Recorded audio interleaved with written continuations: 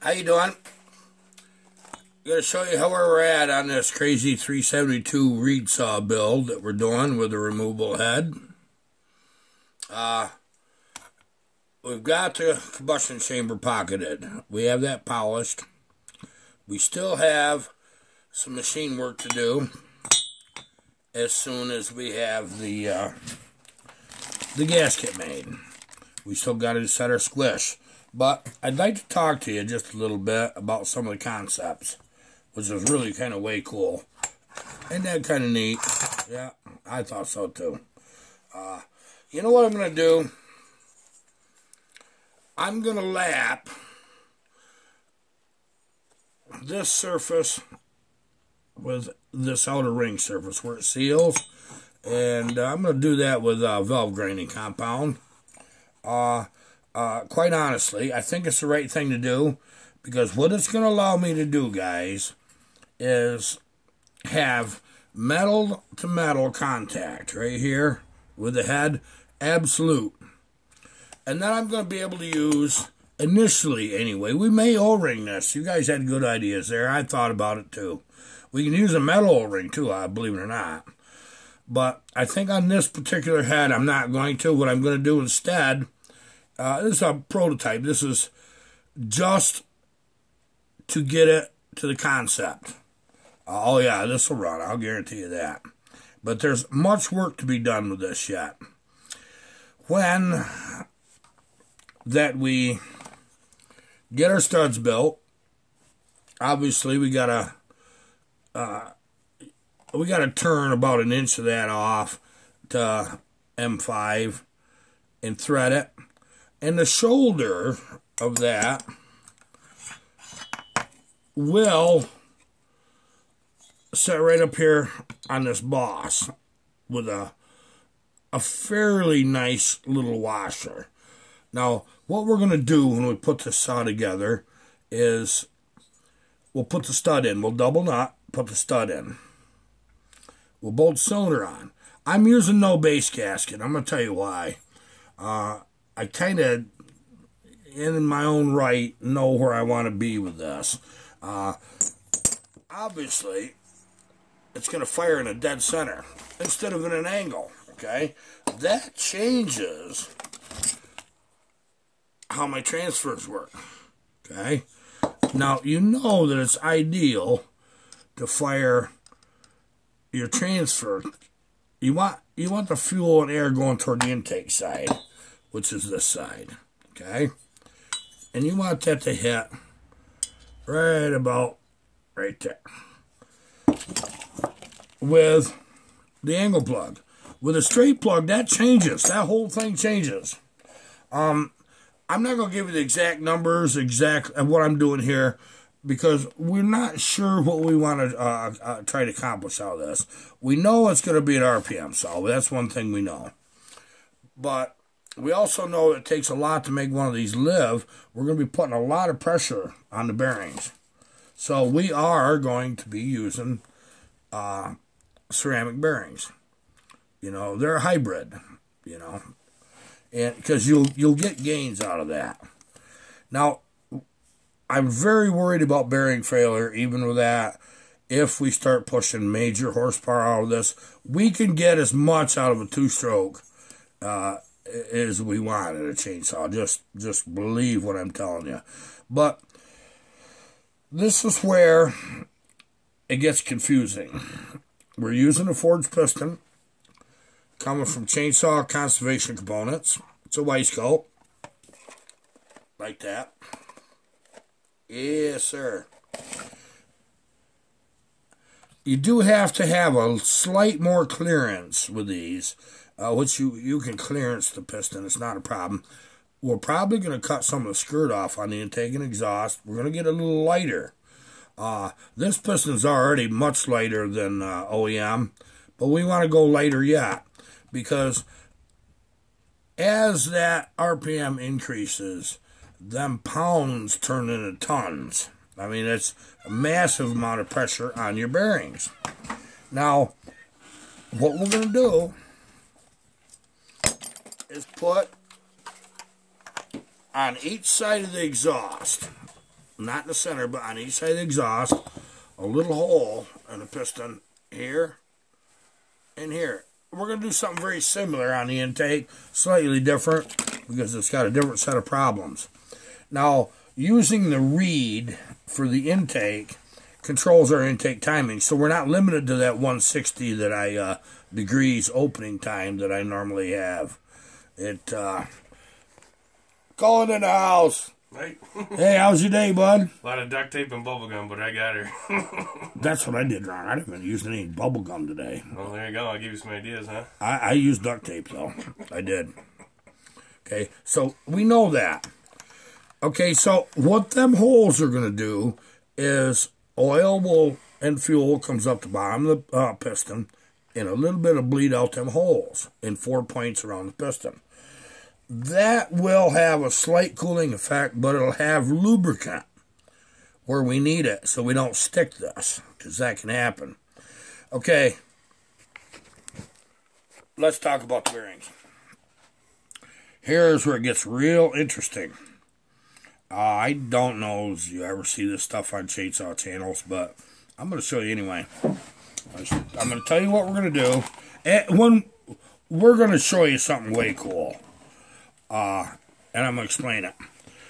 One problem with crankshafts is they're not concentric always. Okay? There'll be a little bit of a wobble. So, I can't do it on this table. It's not straight enough. We're going to put a piece of plate down, use V-blocks, and we're going to put them right where the bearing journals go. We're going to put a dial indicator on each side, okay?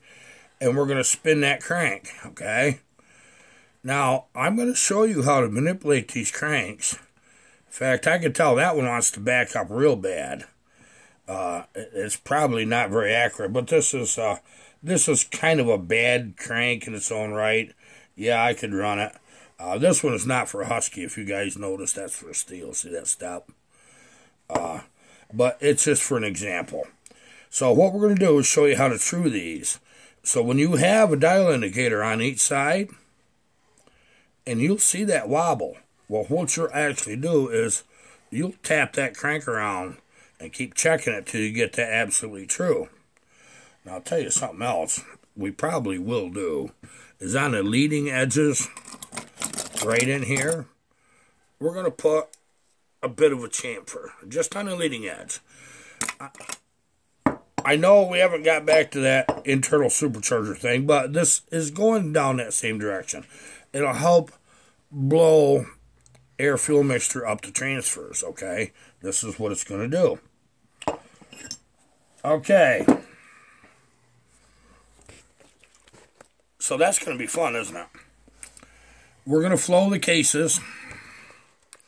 I think those of you that seen on the Junkyard Dog, while we got this apart, we're going to be going from here to here with JB Weld.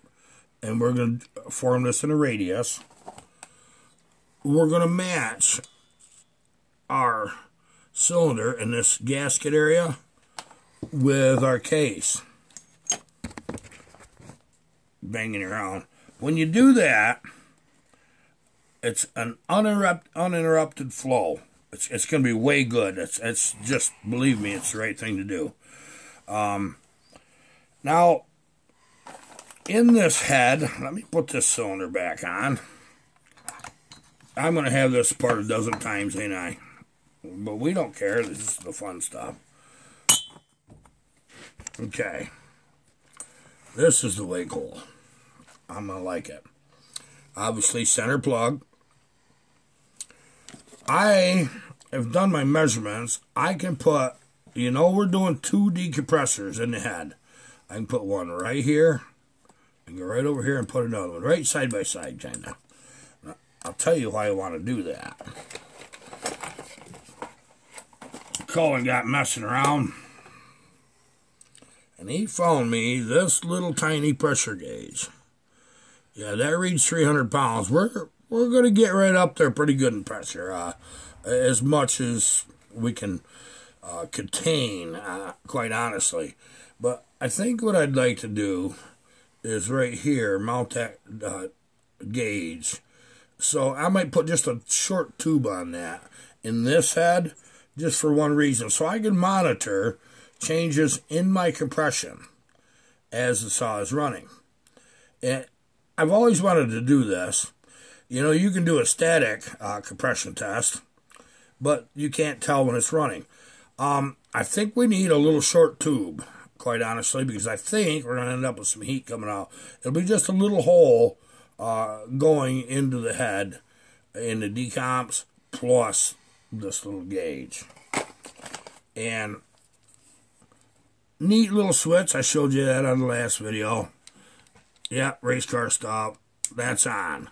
What it'll allow us to do is mount this in such a way that if your hand's going to be right on the operator handle, it'll be right next to it. If you got any kind of crazy things, you can hang a reed. I'm going to tell you right now, if you hang a reed, you can have a runaway because it'll actually suck the butterfly open in some cases. I've had bikes do it. I don't know if saws can, but it might. I want to be able to shut it off right now. I don't want to fumble around for a switch. So that's kind of neat. I wasn't going to make a very long video. I was going to make a short video of this, but I get the yakking and I can't shut up because I get so excited at what we're doing. Now, we're going to send this saw to Buck and Billy. That's what we're going to do once we proof it. Yeah, it's a lot of work. This is what we accomplished this weekend. Weekends are my time. I was out here for, 4 hours Saturday?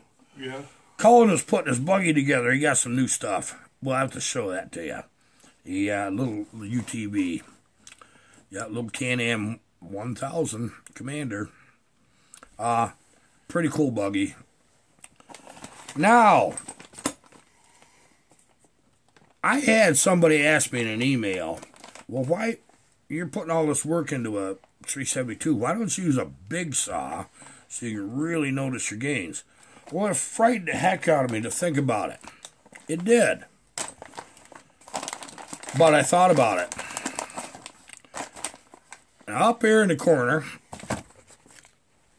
way up there, you'll see 2 or 3 394s. Well, you know what? I got some good 394 cylinders. I'm not going to cut one of them. What I'm looking for, guys, is a 395.